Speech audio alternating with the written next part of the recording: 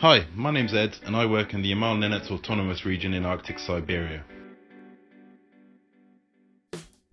Next spring, I'm involved in a pioneering expedition to take a secret compass team out into the Immerse Peninsula tundra to live with some of the most traditional indigenous people in the world, the nomadic Nenets reindeer herders. These are people who live year-round in the tundra and migrate thousands of kilometers every year on handmade wooden reindeer-drawn sledges, with their homes and all their possessions packed onto these sledges as well.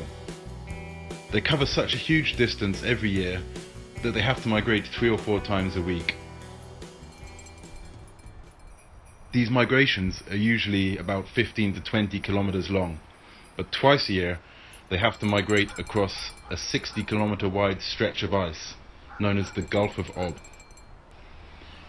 The aim of the expedition is to complete this incredibly challenging migration with the Nenets.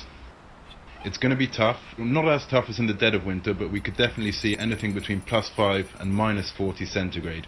And during the 16-hour crossing of the Gulf of Ob, we're pretty much on open water. We're going to have freezing cold winds blowing down on us from the North Pole and the Arctic Ocean and creating an enormous wind chill factor. So it will be tough.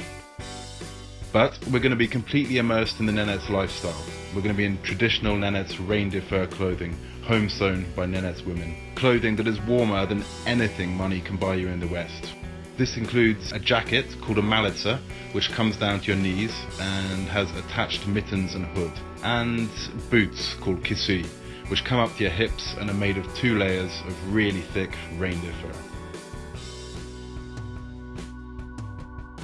The team are not going to be observers, they're going to be playing an integral role in the daily life of the community, helping with tasks such as cutting down trees, chopping them up for firewood, going out to lakes, hacking out blocks of ice, dragging them back to the camp for drinking water and for tea, and during migrations of course help with taking down the chums, putting up the chums, dragging around sledges, setting them up in position for the beginning of the migration.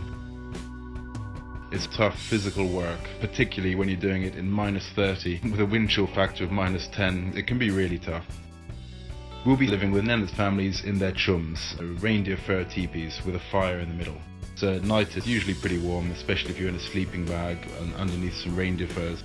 Mealtimes should be quite interesting because their tastes are a little bit different from Western ones. They mainly eat meat and fish, and they like to eat it raw, and very often frozen and raw. It really is like a different world. It's like nothing most people have ever experienced before. And with that in mind, I look forward to seeing you all on your mile.